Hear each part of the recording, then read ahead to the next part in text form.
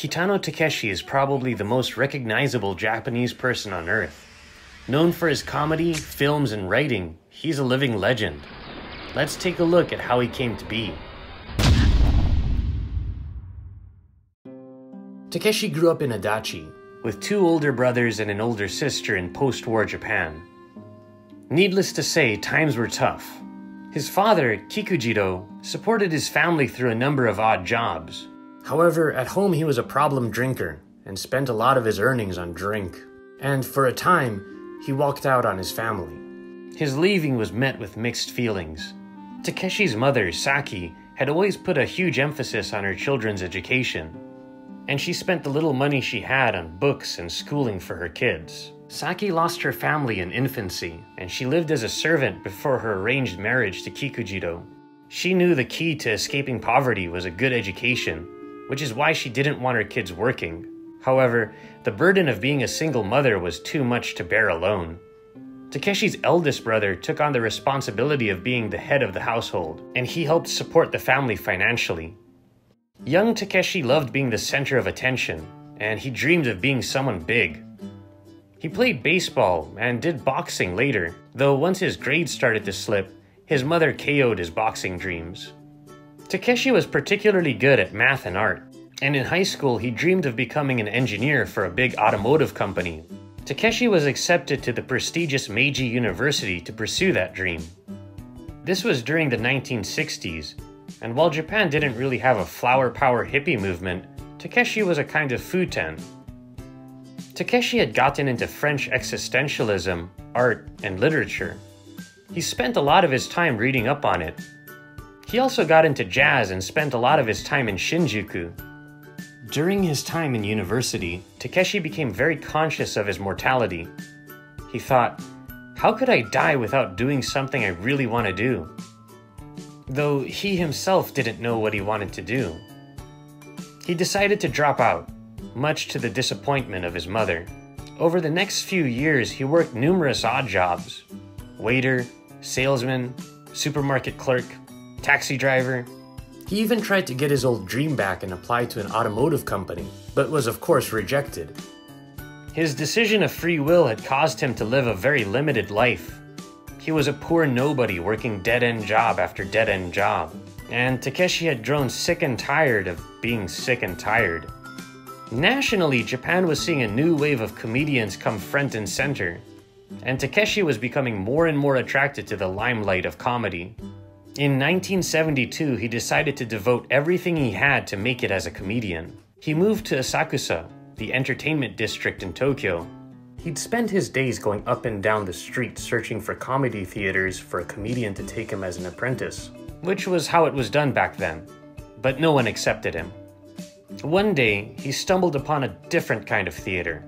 It was basically a strip club, but they had a stand-up comedian, Fukami Senzabudo. Takeshi loved his comedy and hoped to become his apprentice. The theater agreed on the condition he would first start work as the elevator operator. After a couple of months of paying his dues, his apprenticeship began. Fukami wasn't particularly keen on having an apprentice, but was won over by Takeshi's earnestness. And soon after, Fukami had taught him everything he knew about comedy. An opportunity presented itself when a senior comedian resigned and Takeshi was more than ready to take his spot as MC. Takeshi was now a big fish in a small pond, and he was thinking about his next step.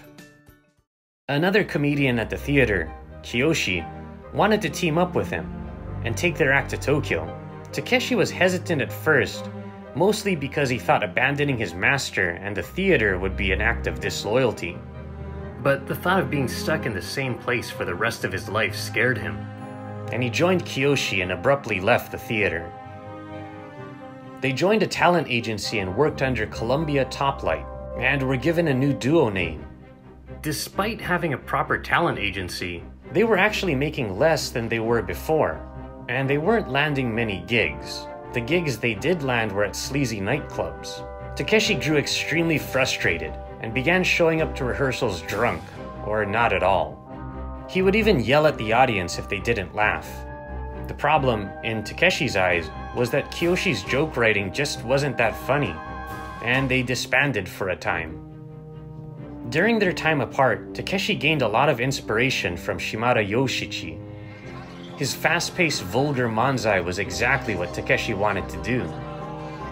Takeshi started writing new material and reunited with Kiyoshi.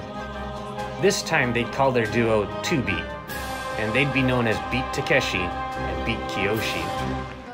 Their new style of comedy, which was mostly Takeshi monologuing with Kiyoshi interjecting retorts, would go on to influence numerous comedians.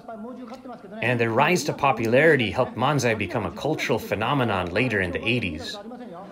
A lot happened to Takeshi in his private life during 2-Beat's rise to fame. He married another comedian, Mikiko, and had 2 kids. His father, Kikujiro, died, and despite their falling out, his family was there on his deathbed. In an interview, Takeshi said his father's last words were, "I'm sorry." Tragedy would once again strike when his former master Fukami died in a house fire. Takeshi took his death especially hard. Fukami was the man who got his foot in the door and helped him grow as a comedian. He deeply regretted not going back to see Fukami after he had made it in showbiz. It was around this time Takeshi started acting, writing, and hosting his own shows. He was showing a darker side to him, and he took the role of a serial killer, Kiyoshi Okubo, for a TBS documentary. This was also the same year Takeshi starred in Merry Christmas, Mr. Lawrence, as a sergeant in a Japanese prisoner of war camp. Takeshi had begun taking his career in a very different direction, and though his duo 2-Beat didn't formally disband, they both began working separately. I'd like to note that Beat Kiyoshi didn't vanish into obscurity, and he found his own success. Takeshi, on the other hand, well, he was about to become a legend.